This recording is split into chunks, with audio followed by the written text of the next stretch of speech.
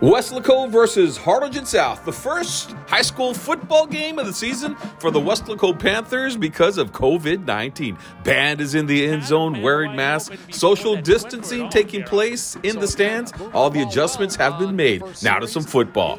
First drive, first quarter, Rodney Garza right on the money to Joe Aiden Maldonado inside the 5-yard line. 2 plays later, Jesse Hernandez drops into the end zone. Good start for WHS, 7-0 Panthers. Second drive for the Panthers now. This is Garza with the laser to Mel Rodriguez. Panthers on the move once again. Garza keeps it himself, finds a lane, powers in for the score. 14-0 Panthers leading here still in the first quarter.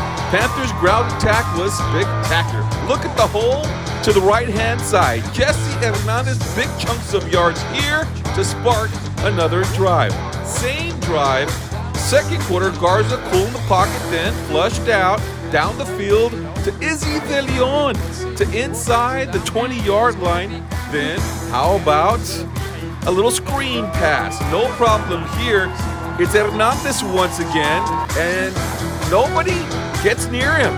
That made it 21-0, Weslaco leading at the half. We move now to the third quarter, and Weslaco continues to dominate this football game.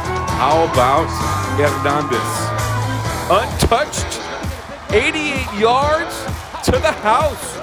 He ended up with 172 yards, 3 touchdowns, over 200 yards of total offense just on Hernandez.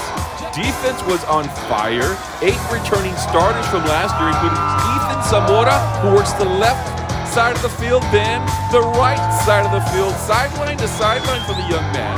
Josh Burkett, a sack late in the game here, and the Weslaco Panthers move to 1-0 in zone play as they win by a final score of 28-14.